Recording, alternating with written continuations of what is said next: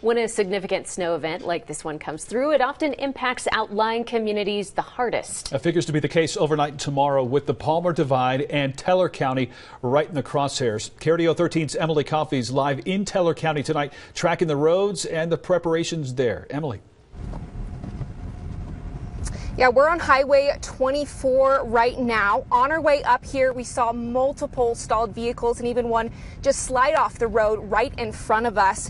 We've been pulled over until just now for our safety, just to show you these roads. There's a lot of heavy and thick snowfall here that's very slippery, and it's expected to just continue to get worse throughout the night, often impacting rural communities the most.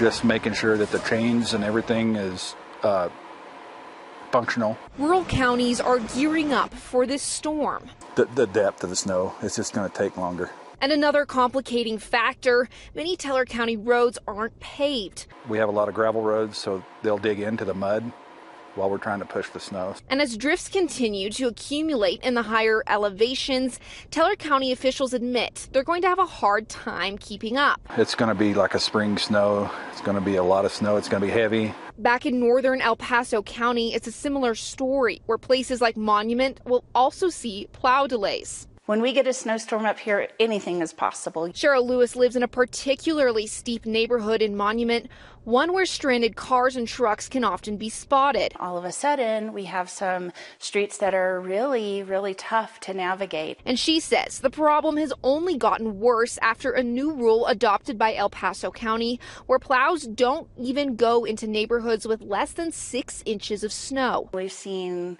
garbage trucks stuck down the road and having to have huge tow trucks come up and tow them out, delivery vans, all sorts of things. Of course, we're not talking about 6 inches this time. Get on the road unless it's essential, and if you do, have the right equipment, right tires, pack blankets, and some food in case you do get stranded.